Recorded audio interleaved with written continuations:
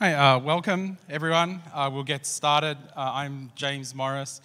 I'm the lead organiser of the program committee, and this is now the 9th Linux Security Summit in North America, and it's been growing. I just checked with the Linux Foundation folk. There are 250 people registered for this, and we were full. We've had people for several days trying to get in on wait lists, so it's certainly grown since the humble beginnings back in Boston.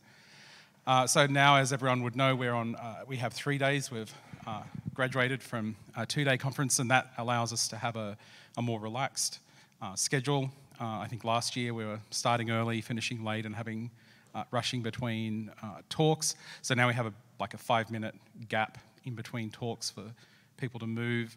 And we have good breaks and reasonable starting times. Also, we have the addition of tutorials, and while the tutorials are happening in this room, we have an unconference session on the first 2 days, and that is actually directly downstairs under where we are now.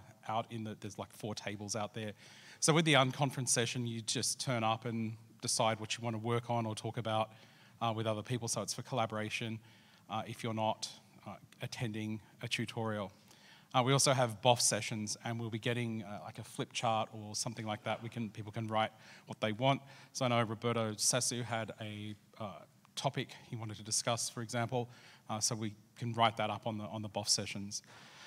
I won't take up any more valuable time at the moment. I'll just hand over to our first refereed presentation, David Kaplan, and Nathaniel McCallum will be talking about ENARCS, a project for secure attestation.